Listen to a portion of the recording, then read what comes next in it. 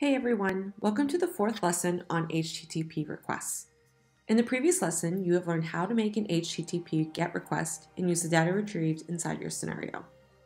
In this lesson, you will learn how to make an HTTP POST request and send data to an API endpoint. For this demonstration, let's use a web service called short.io. This is an advanced URL shortener service with an API you can use in your scenarios. In order to use this service, you first need to create an account. Once your account is successfully created, a subdomain will automatically be assigned to your account. As you can see, for this example, the subdomain is integromatexample.shortcm.li. If you're planning on using this service regularly, you can also assign a custom domain to your account. Once you are inside your account dashboard, you can open the sidebar menu and select the Integrations and API option.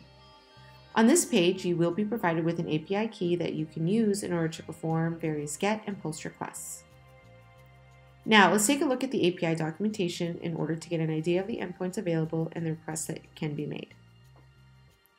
As you can see on the sidebar, the documentation page is split up into different sections. For this example, let's navigate over to the link editing section and click on Create URL. This is a POST request that will allow you to shorten a long URL. However, together with the long URL, you can provide many other parameters such as a duration before the short URL expires, an iPhone URL, which is where the user will be redirected if they are on an iPhone device, and a lot more. On the right-hand side, you can see an example of requests being made to this endpoint using different programming languages. Below, you can see the response of the request. Note that with many APIs you decide to use, the request examples provided on the documentation page might not be very clear, especially if you're not familiar with the programming languages provided. You don't have to worry though, because if you look closely, the fields and parameters that these requests have are also part of the HTTP app in Integromat. Let's see this in action by constructing this exact request inside Integromat using the HTTP module. So the first item required in this request is a request method, which in this case is POST.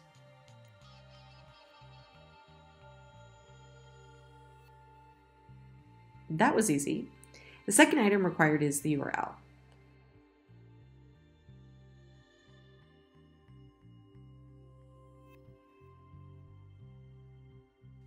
Now the third and fourth items are actually header items.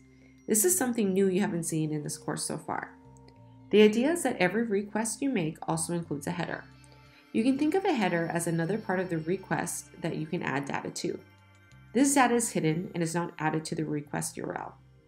In this example, the header needs to include an accept application JSON parameter, which indicates that response of the request needs to be of data type JSON in order to be accepted. Let's add this parameter to the request. The name will be accept and the value will be application JSON.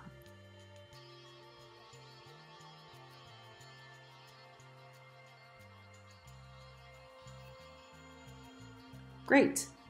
The second header parameter is the authorization key, or in other words, the API key. Let's add this to the request as well. The name will be authorization and the key will be the one generated inside the API dashboard of your ShortCM account.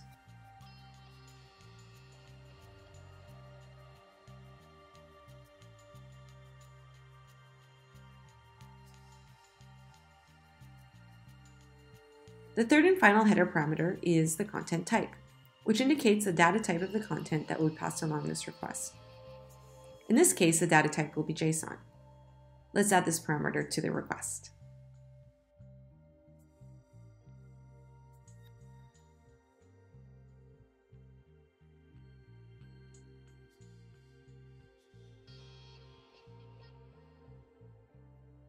Perfect. The request header is now ready. The final element is the data. This is where you can define all the parameters such as the URL to be shortened, the domain you want to use, and so on. Now in the example seen in the previous videos, the data was being passed to the API request as a query string. In this example, however, the data needs to be passed to the body of the request as a JSON object, as you can see here. The first thing you need to do is select the body type. Let's select raw, which will then open up a new selector, content type. As specified in the header of this request, the content type of this request is JSON. Therefore, the correct selection will be JSON.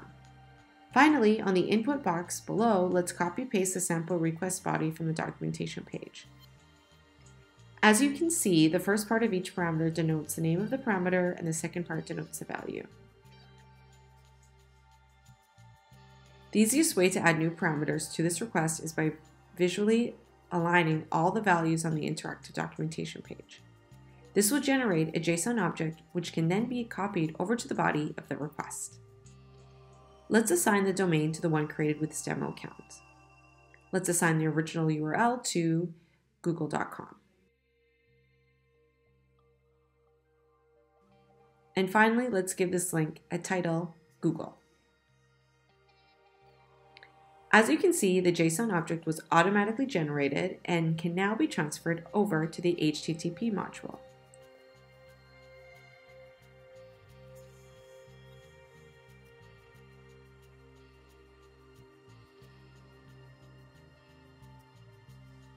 The request is almost ready. The final thing to do is to make sure to select the parse response option to make sure that the response from the server is automatically converted to an Integromat friendly format.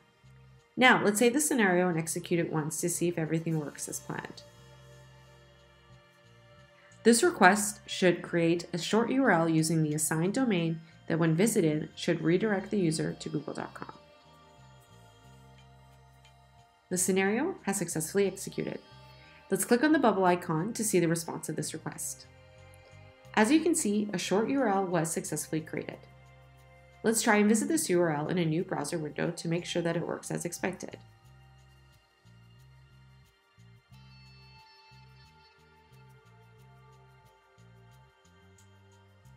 Great! The URL redirects to google.com.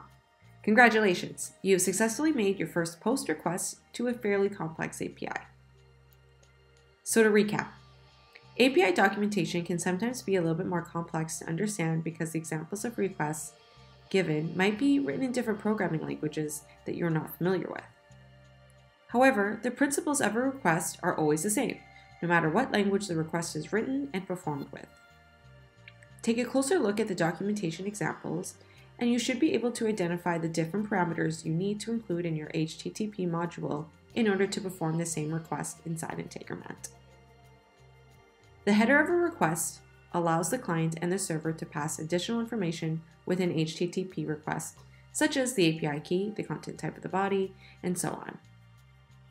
Depending on the API you are making a request to, it might sometimes be necessary to include all the data and parameters in the body of the request rather than in the query string.